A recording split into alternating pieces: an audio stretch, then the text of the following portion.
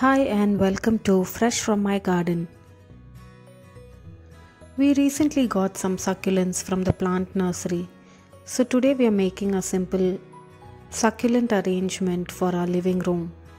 So the varieties that we have here are Echeveria, a couple of varieties of Haworthia, Crassula and an aloe variety.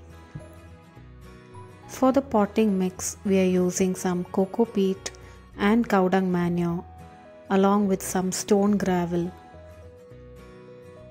You can also purchase succulent potting mix from the nursery or from online stores, but this is something that we are making at home. Succulents require a potting mixture that allows good drainage and does not allow the soil to stay wet. So here we have a tray in which we are going to plant our succulents today. Succulents don't require deep pots to grow in. They grow well in shallow pots or trays like this. Add your potting mixture to the succulent tray by covering the drainage holes with leaves or a few stones so that the soil doesn't leak out during watering. Once you have filled the pot partially, you can plant one succulent at a time into this pot. Succulents are really delicate plants, so be really careful when you're removing them from the pot and place them into the new pot. Carefully press down the root ball into the soil. Similarly, repot all the other succulents in the tray or new pot. When watering these succulents, we need to be very careful since overwatering usually kills succulents very easily. Now for a few tips to care for these succulents. Watering of succulents should be done only once in 1 or 2 weeks when the soil is completely dry. Make sure that you don't overwater your succulents. They kill them easily. The two main reasons why succulents die completely is due to overwatering and due to lack of light. They require a lot of bright, indirect light to grow well. So when you are placing them, make sure you place them in a spot where it gets a lot of light but not too much of harsh direct sunlight.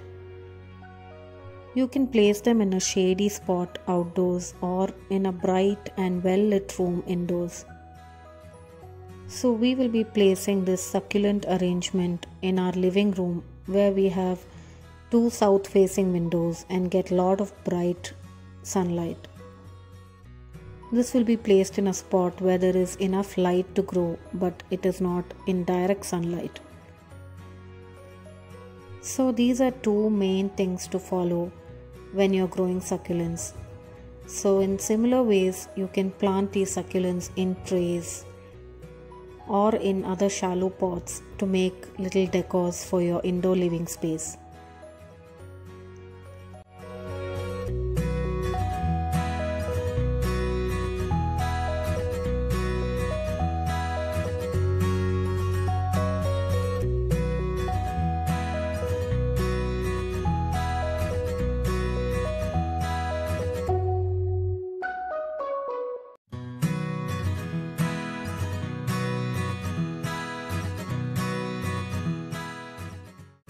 Along with the Crassula, we also got an extra succulent that was part of that pot, which we will be planting along with these in this tray.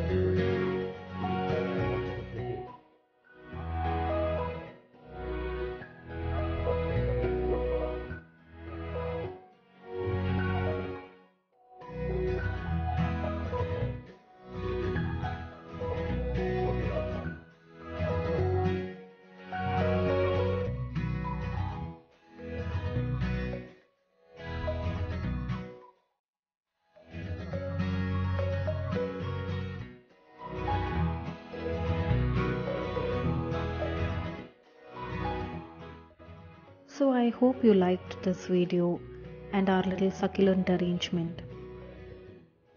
Thanks for watching Fresh from my garden.